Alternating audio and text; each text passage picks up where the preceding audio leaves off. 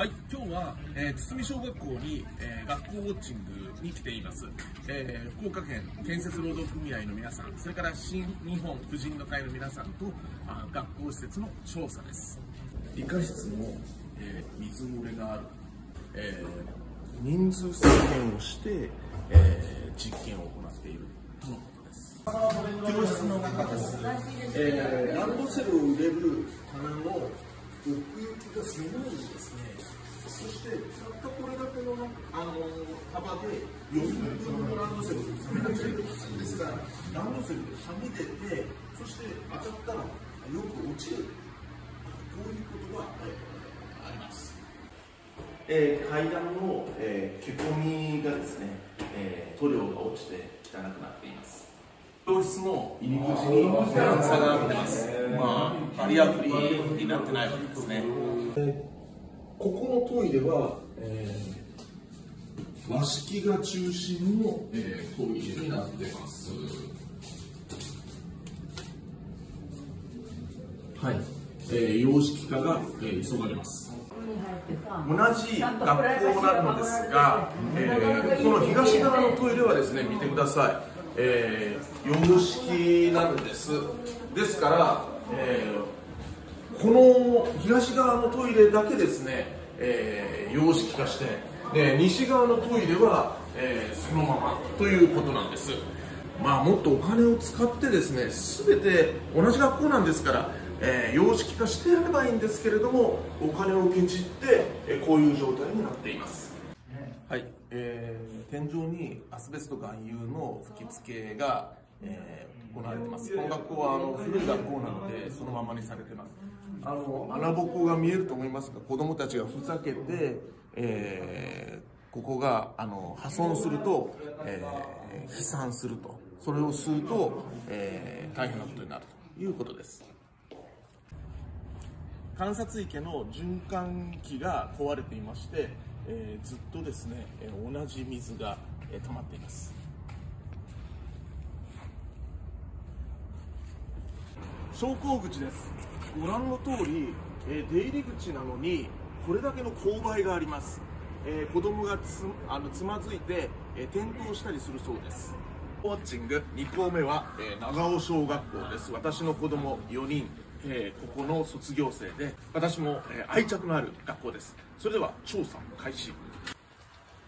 玄関の、タイルが、割れてます。ここも腐食が激しいですね。体育館前の渡り廊下の、筋交いがですね、外れています。もう腐食してますね。藤棚の、支柱の根元が腐食して、もうちょっとこれはかなり危険な状態じゃないかなと思います。長尾小学校のシンボル、センダンの木です。もう立派な木なんですけれども、このセンダンの木の根がですね、押して、このように、石畳をですね、隆起させて、子供が、つまずいたりする原因になっています。プールです。側面の錆がひどいですね。綺麗に塗ってあげたいです。こういう突起がですね、やっぱり子供が引っかかると危ないですね。ここにも、もう使用してない、突起がありました。これもいらないならばもう外した方がいいでしょう。機械室の、軒天が、爆裂してますね。欠けてます。プールの入り口の階段が、ひび割れて段差ができてますね。暑いですね。留守家庭子ども会の前に水たまりができています。留守家庭子ども会の、角が、壊れてますね。体育倉庫裏です。子どもの運動会の時必ずここでうちの家族はご飯を食べていました。溝にですね、水が溜まってます。水はけが悪いですね、ここはね。ここは、木の根っこがですね、押して、ブロックがですね、見てください。こんな風にもう倒れてきそうな感じがあります。対策ってないよね。ここも根押しで段ができてますね。はい、ここもですね、根押しで段差ができてますね。軒天が爆裂して、補修はしてありますけれども、これは広がる可能性がありますね。あそこ音楽室でしたっけ？4階。音楽室ですよね。アスファルト舗装されてない部分に、穴ぼこがですね、たくさんあるんです。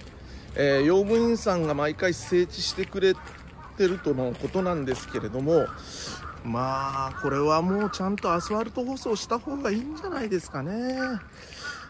堤小学校も同じような要望が出されていました。